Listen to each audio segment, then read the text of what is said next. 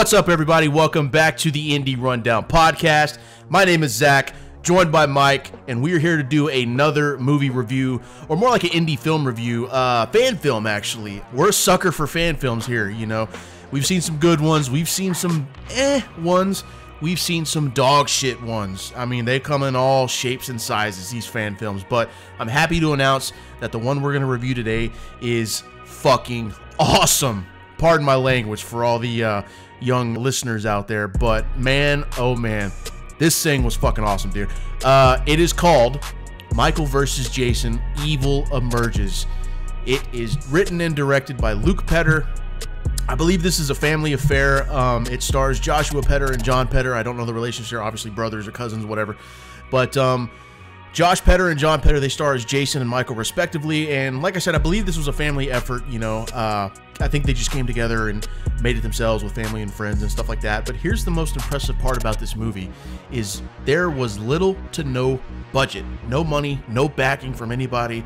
I mean, to take that and do what they did with this movie, get the fuck out of here, man. That's highly impressive. I mean, I come from independent filmmaking myself, and I've been there. Struggling to make a project with little to no money is just, it's hard. It's very, very tough. But what these guys did, it's just unbelievable, man. Now, look, quick synopsis of this film. It's extremely self-explanatory. The two most iconic killers face off in battle to the death. Now, like I said before, this movie was fucking awesome. It's 29 minutes long. It's on YouTube. It's blowing up right now. I think it's got about 7.56 million views when I watched it yesterday, and it looks to keep climbing because I think last week it was only at 5 or 6.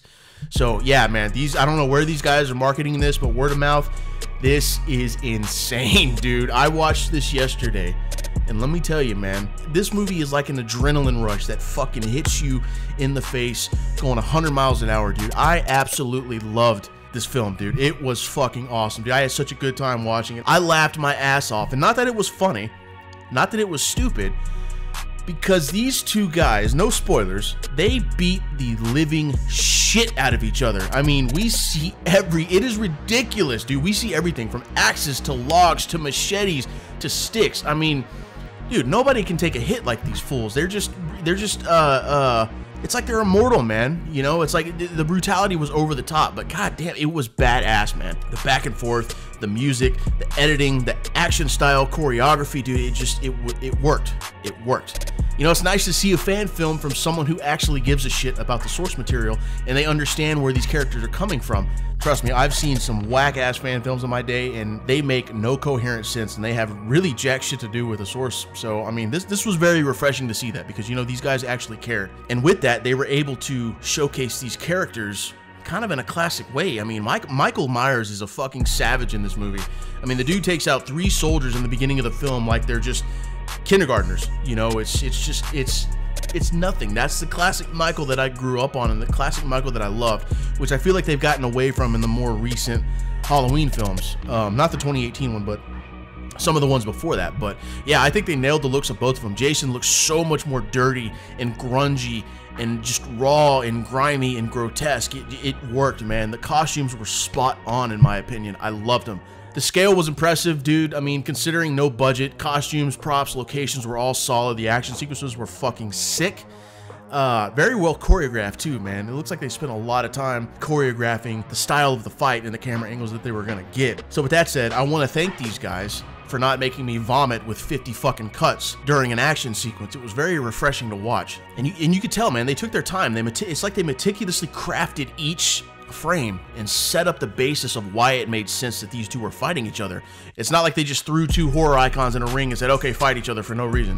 It worked, man. The context was very good. But like I said, overall, this movie was just a fucking home run, man. It was awesome, you know, not only because they're passionate fans, but considering what they had to work with, you know, which was next to nothing. Dude, I got to give props to the Petter family.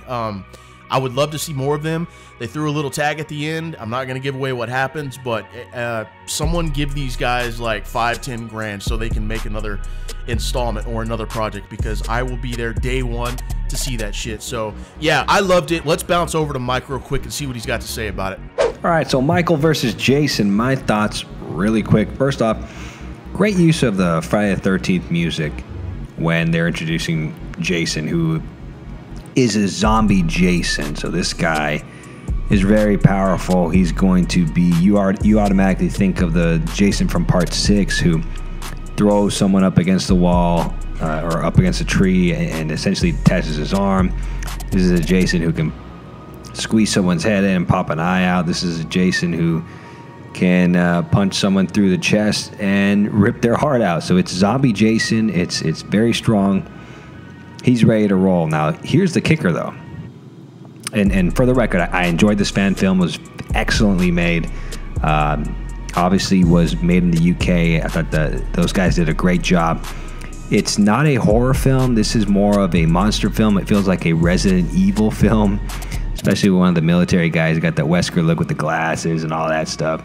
So it is very much, imagine if it was like, this was like a Freddy versus Jason, but in the mold of like a John Woo movie. I mean, it's in the daylight. It's predominantly shot in the woods. It's more action-y. It's more like a King Kong versus Godzilla type of movie. But now we're going with Michael Myers. They're obviously playing off the 2018 Myers just by his mask, just by, I guess, more or less his backstory as to why he's there. They say he was hovering over a dead body, and that he willingly turned himself over to the police. And his eyes show, you know, the mark from, I guess, going against Jamie Lee Curtis in Part 1.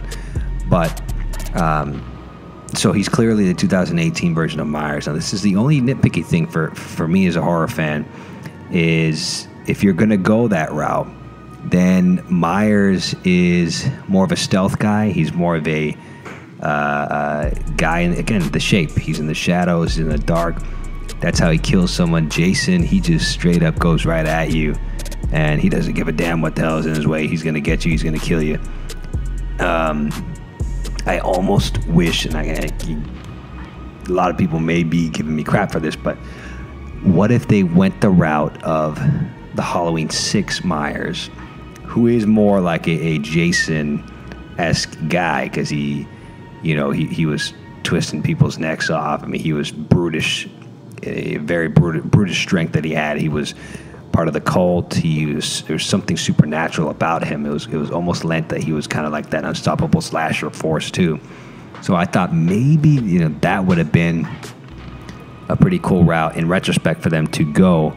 Despite the fact that this is all nitpicky stuff, I'm just thinking as a fan, what would that do? Because I know for a fact that Jason, particularly zombie Jason, would destroy Myers. I mean, the second he had put his hands on him, I mean, it's a wrap. But didn't detract anything from as far as me, the entertainment factor when I was watching this movie. Again, excellently shot, very well made. This felt like a proper installment in the franchise, of both respective franchise.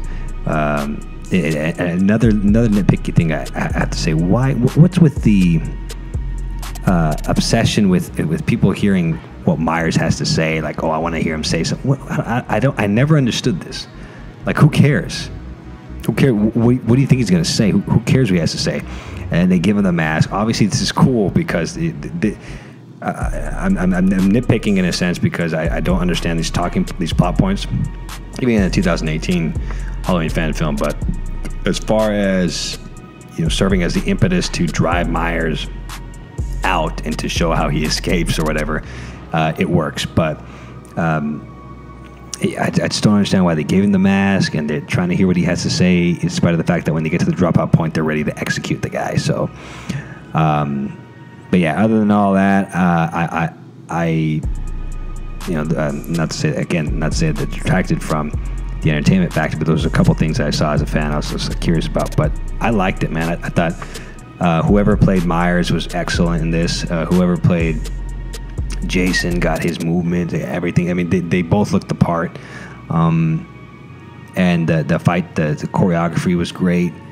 The way they executed the fight scenes, which this is a pretty long battle, man. I mean, 12 minutes is 29 minute, maybe 30-minute film. 12, 14 minutes in, like Jason and Michael are already going at it. So definitely a fun film. Props to the filmmakers. When I first saw this movie, they were at God, I think they were at like 750,000 views, something like that. Now, as far as of May the 1st, they are at 7,612,231 views. So shout out to Radical Talent. Made a kick-ass fan film, and they definitely earned my subscription. Look forward to more of their content, and it was clearly made with love. And I think it was very well received too. So go ahead and check it out. If you're a fan of horror, you want to see, how this matchup turns out. We had Freddy versus Jason. Well, now we have Michael versus Jason in this as well. So check it out. I enjoyed it. I think you will too. And I almost forgot. Excellent opening title sequence. They made it akin to the Halloween opening title sequence. But they also had the hockey mask for Jason there as well. So I thought that was very well done, especially how they cut into it. So excellent opening, from the intro onto the title sequence. It had me on board. And again, this film did not fail to deliver. All right, well, that's going to wrap up this episode. Thanks again for listening. This has been another indie film review.